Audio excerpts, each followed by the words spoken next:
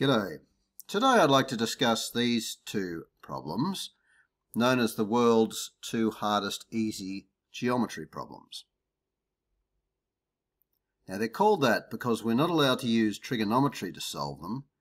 We must use isosceles triangles, equilateral triangles, and congruent triangles, and we could also use parallel lines if needed to solve them. So I'd just like to review isosceles triangles, equilateral triangles, and congruent triangles before we start. If you want to go straight to the problems, here are the video references. First of all, let's have a look at isosceles triangles. An isosceles triangle has two equal sides by definition, and the angles opposite each of those equal sides are equal. Conversely, if I had a triangle with two equal angles, the sides opposite each of those equal angles are equal. Say I were to label these angles A, B, and C. I may as well have labelled this A, B, and B, because as we said, these base angles, as they're called, are equal. That means that A plus 2B equals 180 degrees because angle sum of a triangle. That implies 2B equals 180 degrees minus A, and that implies B equals 180 degrees minus A over 2. If, for example, A equaled 40 degrees, then B would equal 180 degrees minus 40 degrees over 2 equals 140 degrees over 2 equals 70 degrees. So these two angles would each be 70 degrees. Further, if I were to bisect the angle at A, I would bisect the length of the base, and this line would meet it at a right angle, and this line is a line of symmetry. If I have an equilateral triangle, I have by definition a triangle with three equal sides. Each angle will be 60 degrees. 180 divided by 3 is 60. Note that if I have a triangle with just two equal sides and one angle of 60 degrees, then I would know that this angle is also 60 and this angle also, so it would turn out to be equilateral. If I were to bisect one of the angles of the equilateral triangle, I would bisect the length of the base and it would form a right angle. This goes for every angle of the equilateral triangle.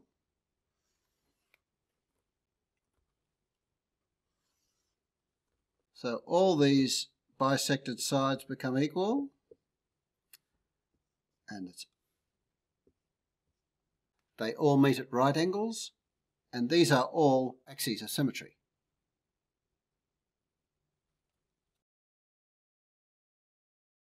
I'd like now to do a quick review of congruent triangles. There are 5 types: SSS, SAS, ASA, AIS, and HL. I'll go through those now. First one is SSS, which stands for side, side, side. So we have side, side, side. That's self-explanatory.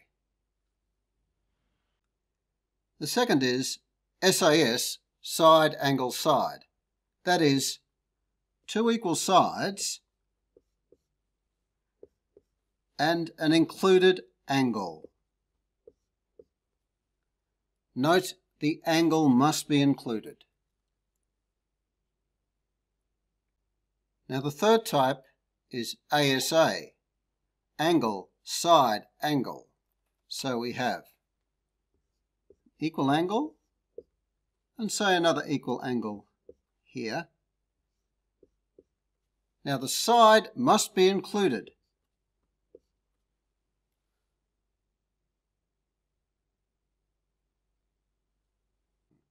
The fourth type is called AAS. You have two equal angles,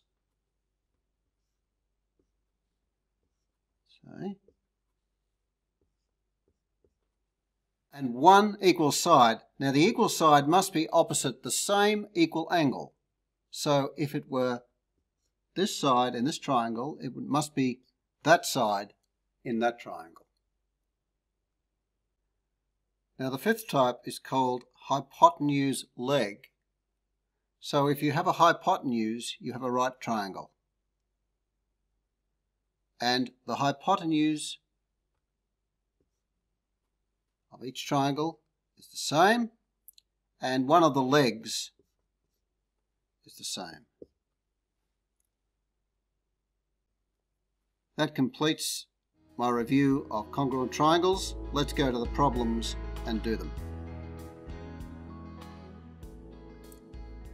Problem 1. The first thing to note is that triangle ACB is isosceles, having base angles of 80 degrees. Therefore, angle ACB will be 20 degrees. Now look at triangle AEB. Well, we know the two angles there, they're 70 and 80. Therefore, this angle here will be 30 degrees. ADB, we know the angles here are 80 and 60. The angle will be 40 degrees. Number 4. Draw a line at D parallel to AB. Mark the intersection with BC as F. Because AB and DF are parallel, we have corresponding angles here and here. Now that is 80 degrees, so this angle here will be 80 degrees. Number 6, draw AF. Mark the intersection with BD as G.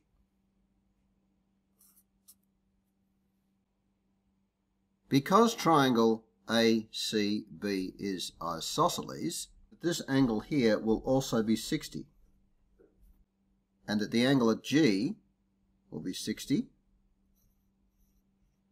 and that means that this is equilateral. This opposite angle is 60, and since these will be equal, these also will be 60.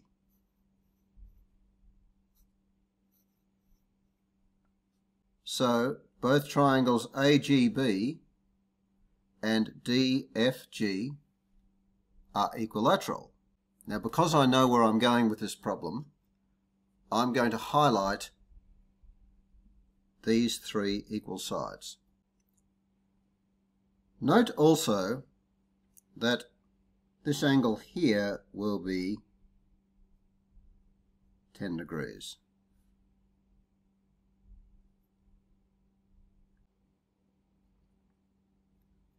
I'd like to look now at a triangle that we've formed, AFC. Note that the angle FCA is 20 degrees and the angle FAC is also 20 degrees. We have a triangle with equal base angles. It's isosceles. Therefore, CF equals AF.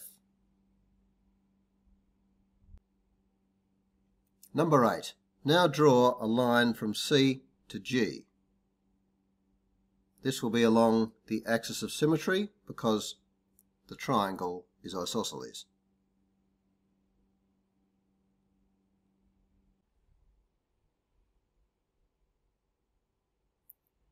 This forms two other triangles that we're going to look at, that is ACE in blue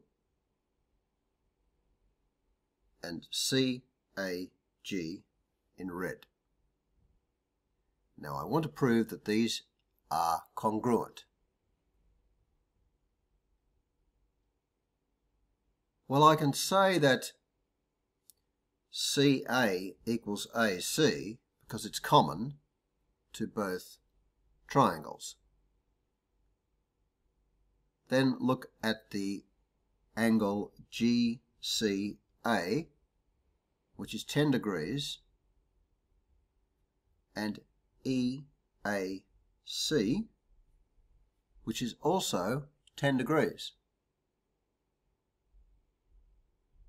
Then look at angle ACE, and we see that's 20 degrees, and angle CAG, which is also 20 degrees. We have two equal angles and an equal side. Is the side included between the two equal angles? Yes, it is. So we have ASA. Triangle ACE is congruent to triangle CAG, angle, side, angle. That means CE equals AG. But when we looked at the triangle CFA, we saw that it was isosceles and that CF equaled AF. Well, if CE equals AG, then EF equals GF. And now I can return to my original diagram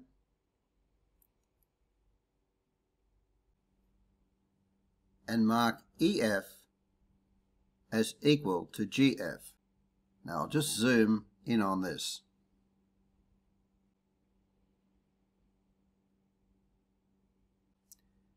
We see now we have an isosceles triangle, EFD, and we know that the angle EFD is 80 degrees.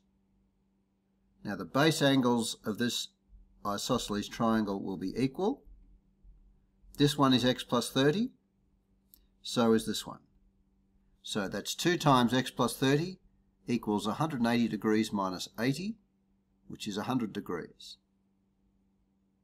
X plus 30 equals 50. X equals 20 degrees.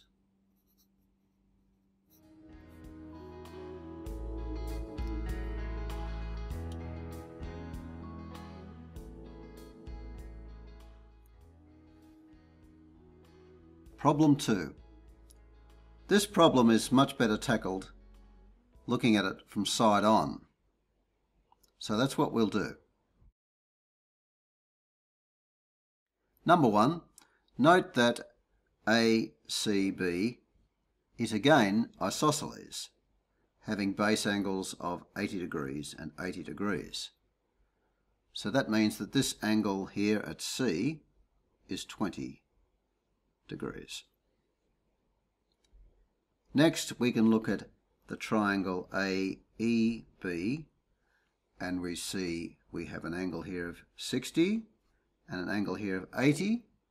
So therefore this angle is 40 degrees. Next we look at triangle ADB. We have an angle here of 50, an angle here of 80. Therefore this angle will be 50. But that means that this triangle is isosceles, having equal base angles. That means that AB equals AD.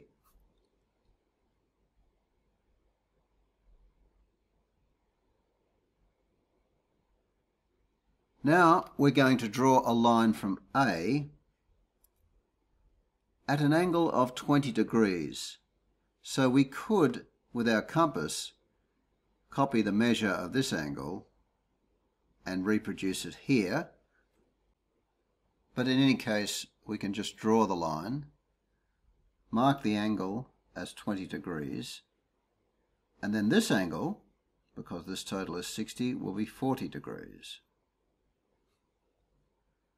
Where this intersects with BC, mark the point as F. Now the angle BFA is going to be 80 degrees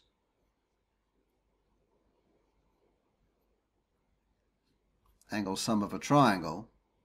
That means we have two base angles, and that's why we made this triangle the way we did, so that this becomes isosceles. Now look at the triangle FAE. We have a triangle with two base angles of 40 degrees. It's isosceles. Therefore, FA equals FE. Now we're going to draw a line FD. Consider the triangle AFD. We know it has two equal sides and a top angle of 60 degrees. Well, the base angles will be the same. This is 60 degrees and 60 degrees. And we have an equilateral triangle. For the final step, I wish to concentrate on a particular triangle, which I'll highlight in blue. I want to look at the triangle FED. Now we see it's isosceles. Do we know this angle? Well, by angles on a straight line, we see that we have 80 and 60, so this must be 40 degrees. Now our base angles will be equal. So that means that 2 times x plus 40 degrees will equal 180 minus 40 degrees, which is 140. X plus 40 will equal 70. X will equal 30 degrees, and that's our answer.